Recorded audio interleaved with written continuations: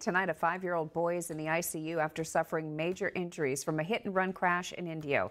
News Channel 3's Shelby Nelson has the exclusive interview with his father on his son's condition.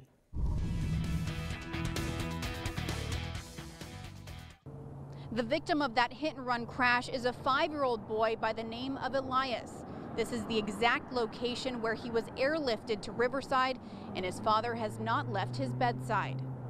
I truly wouldn't want this to happen to anybody. An emotional day for Rafael Beltran. He's been watching over his son Elias, now hospitalized and hooked up to a ventilator. Right now, he's more stable. He does need a blood transplant.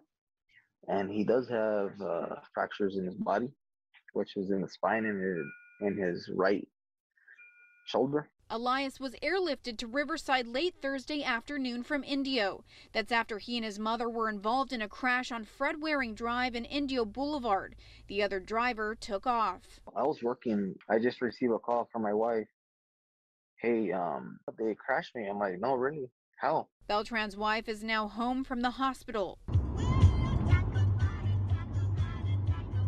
Recent video showing a happy little Elias.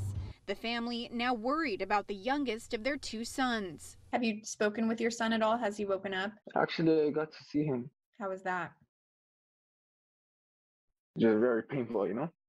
He's a strong little kid. I just, hoping he could push through it, and sooner or later he'll be on our way home. Preliminary information is that it was a Hispanic male adult wearing all dark clothing, leaving the scene of the traffic collision. Benjamin Wheatrone with the Indio Police Department says they are following up on lots of information now coming in.